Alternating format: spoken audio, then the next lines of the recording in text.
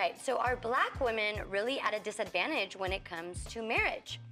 Now, according to the National Health Statistics Report, the probability of first marriage for Black women by the age of 25 is 24%, and by the age of 35 is 58%. And many Black women are suffering from bouts of depression because of their single status. And our guest today says nourishing the mind, body, and soul is the gateway to marriage. Please welcome Heart and Soul contributor, relationship, marriage, and professional counselor, Natalie Dyer. Hi, Natalie. Hello, how are you all this morning? Very well, Great, thank you. So tell us, why is it so hard, at least why does it seem so hard for Black women to get married these days? Well, I believe it's very difficult for Black women or women in general because there's a lack of awareness of self, not willing to identify those things that are within ourselves and actually work on those things. I think it's easier to look at someone else and see their flaws than it is to look inside and see our own and then work on those and then have a better package to present, honestly.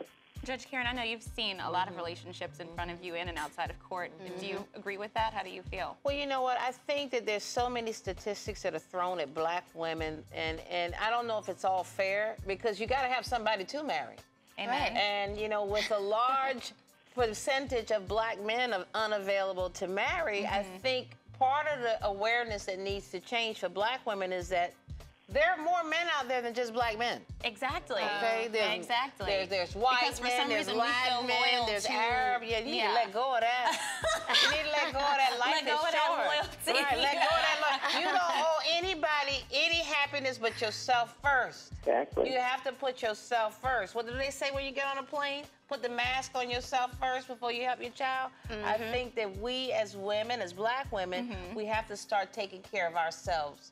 Absolutely. Well, so do you think that men are intimidated by the educational, professional, and maybe financial successes of Black women? You know, I've heard a lot of women say that, Black, white, and otherwise, that, well, I'm having a hard time finding a man because I'm a professional woman. 90% of the women that say that to me, they got other issues. Right. And Do you other agree with reasons that? why they don't have a man. It's got nothing, because you know what? There's a hobo on the street that'll stop and talk to you. There's a guy picking up a garbage can that'll stop and talk to you. But a doctor with a degree is intimidated to talk to you. I think when a man is attracted to you, he's going to talk to you. Natalie, what's your take on that? What do you think? I completely, like I said before, I think that there are flaws within ourselves that are not identified. It's easier to put it on somebody else rather than dealing with ourselves.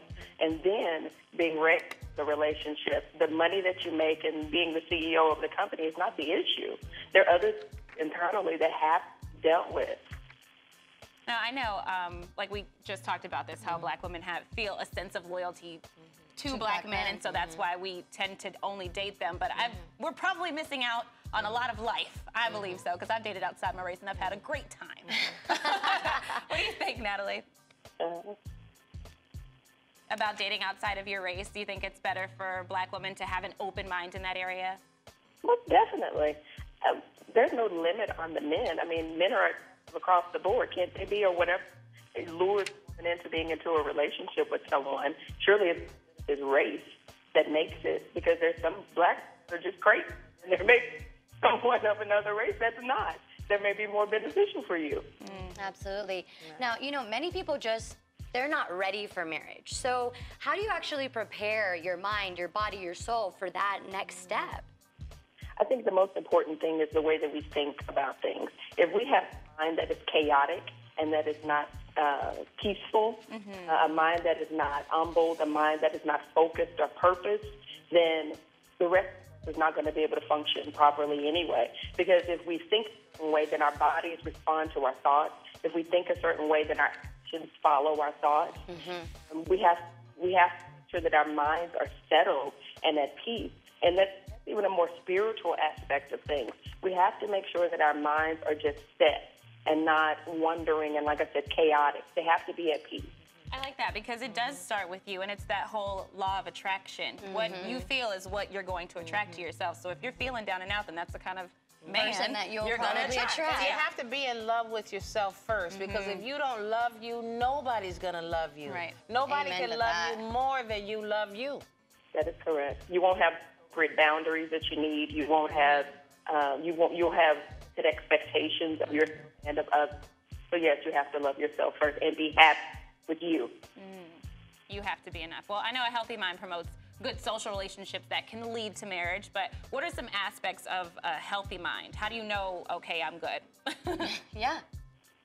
A healthy mind, like I said, is a mind that's at peace, one that's not chaotic, that's not cluttered with everybody else's issues or wondering what's wrong with them that they aren't attracted to me, or wondering what's wrong with me that I can make them be attracted to me.